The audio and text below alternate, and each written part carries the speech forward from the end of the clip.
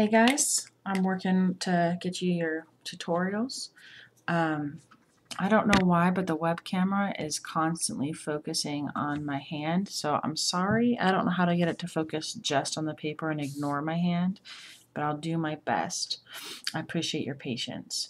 Let's just do a couple quick examples. Let's say that I have the square root of 75.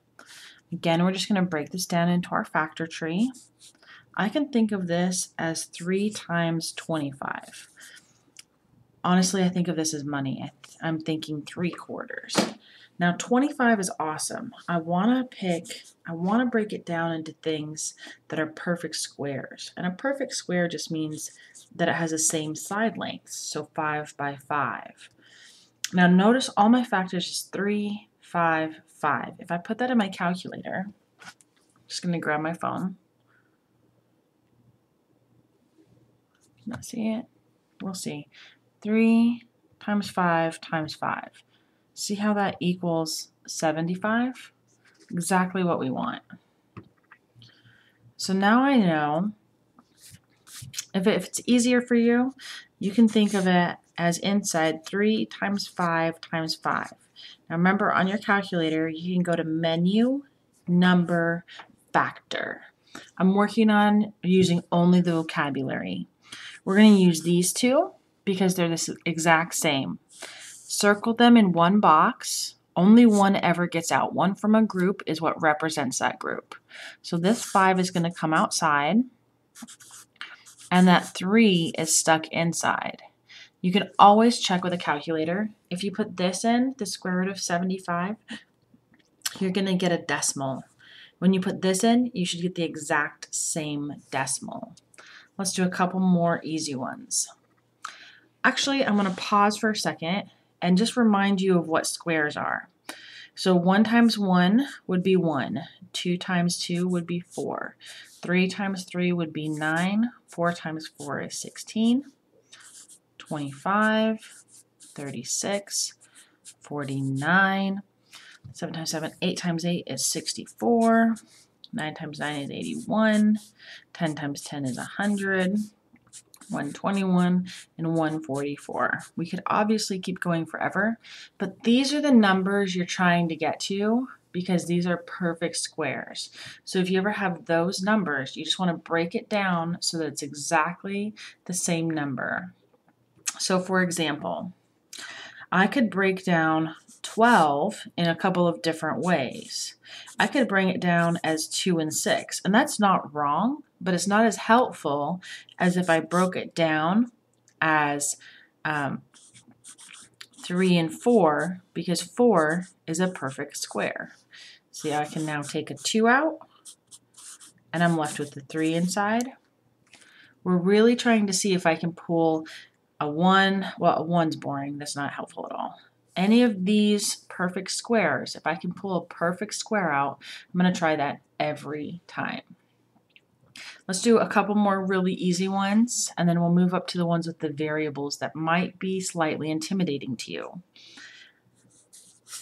32. So again, I could break this down in a couple of different ways. I'm going to pick 4 and 8. I picked 4 just because it's a perfect square. Also, this is a multiplication fact you should know. I'm going to pick 4 and 2. Notice that I now have 2 4s. Only one ever makes it out from any group, and that 2 is left inside. And I'm done. Let's do some harder ones with variables. Let's say that I have the square root of 28a squared. Well, again, I'm going to break down this 28. I'm going to break that down into 4 and 7. The 7 is prime, meaning only the numbers 1 and 7 multiply to it, so that's no help. I'm going to break down the 4. 2 and 2. Got a group. A 2 comes out. The 7's stuck inside, and I haven't used my a squared yet. I want you to really think about what a squared means. It means I have an a times an a. I have a group that's exactly the same. One dies, 1 comes out. So I have a 2a on the outside and a square root of 7 on the inside. I'm going to do 2 more of those. Let's say I have the square root of 128 x to the third. Well, that's not going to be too hard. I want you to grab your calculator, and I want you to use menu number factor.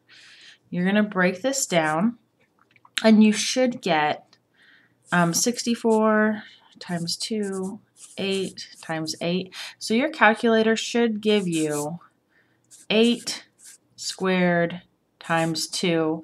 And you can't put the x cubed in. Remember, you pressed a number and then factor. X cubed is not a number. That would be under algebra, and it will not factor that for you. So we're just going to set that right there. I'm going to expand this. 8 squared is the same thing as 8 times 8. X cubed is the same thing as x 3 times. I've got a group of 8s. I've got a group of x's. So I'm going to have an 8x on the outside. I've got left on the inside a 2 and an x. And I'm done. If you want to know how to check this, I think we'll do that for our last step. If I want to know if this is right, I can go the other direction. To put this back inside, I raise this to the power. I raise this to a power of 2, because that's the 2 right there. It's a hidden 2. So if I want to put this back on the inside, I would have 8 twice. Make sure you put the dot. It's not at 88. It's times. I would have the x twice. I would have the 2 and the 2x. And if I multiply that out, I better get back to the 128x cubed, or I did something wrong. Okay, thanks guys. Thanks for listening. I'll see you guys tomorrow.